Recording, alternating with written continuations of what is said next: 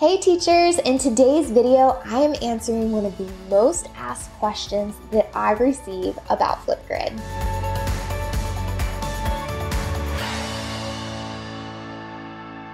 So some of the most popular videos here on my channel are my Flipgrid videos, and I have all of those linked in the description below if there's anything you want to know about Flipgrid or if you want to go back and watch any of those. But since I've started creating these Flipgrid videos, one of the questions that I receive from teachers the most is, how do I leave feedback for my students after they've posted a video? And so in today's video, I'm going to show you an update that was recently made to Flipgrid that will allow you to leave comments and interact with your students in a private way after they have responded to a question or an assignment using Flipgrid. So let's go ahead, we're gonna jump on my computer and I'm gonna show you how it's done. Remember, anytime you log into Flipgrid, it's going to take you to your discussion dashboard first. So let's say I wanna go through and start reviewing student responses and leaving feedback. I'm gonna click on one of my groups. It's going to give me my active topics here, and I can see that I have one response in fluency reading. So I'm going to go ahead and click on that. And down here, it will list out all of the responses that students have left for fluency readings.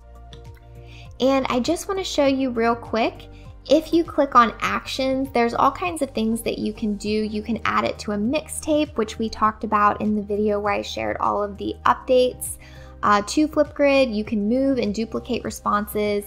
You can download the video. You can delete the response. If you've moderated, you can decide whether to make it live or not. But to actually view the response, you're going to just click on it. And here's a video. The response will play automatically. This is just like a practice video that I created for showing you guys. But when you want to leave feedback, all you're going to do is you're going to scroll down and click on the feedback tab. And this is something only you, the teacher, will see. The other students will not see this, and you can decide how you want to leave feedback. There is private video feedback, so you can record a video for your students, giving them feedback that way. And the camera tools and features for this are going to be the same that I have shown you in some of the other videos in our Flipgrid series. Now, when I created this topic, I just used the standard rubric that Flipgrid provides. So the standard rubric just grades for ideas and performance. So I can give them a score on each of these areas. If I created custom feedback, which is the very last thing that you can decide to do when you're creating a topic, and custom feedback will allow you to create your own rubric. So if I had created custom feedback with my own rubric, it would appear right here and I would be able to grade that.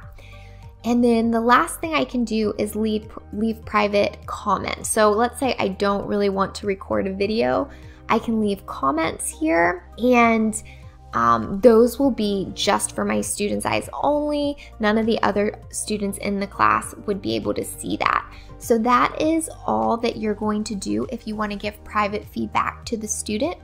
Now, if you want to leave some kind of student or some kind of comment for the student that all of the other students in the class can see, you'll click on the details tab and click add a comment. So if you just want to give them praise and tell them you did a great job, and you want the other students to be able to see that and acknowledge how good the student did as well, you can do that publicly under details. So the feedback tab is private, the details tab is public.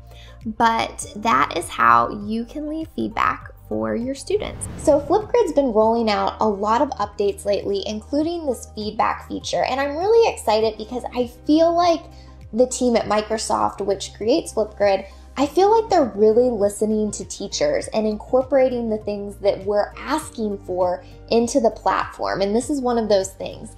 So I would love to hear from you. Let me know in the comments below what features you love about Flipgrid. What are some features that you would maybe like to see incorporated into Flipgrid, or what are just questions that you have about Flipgrid?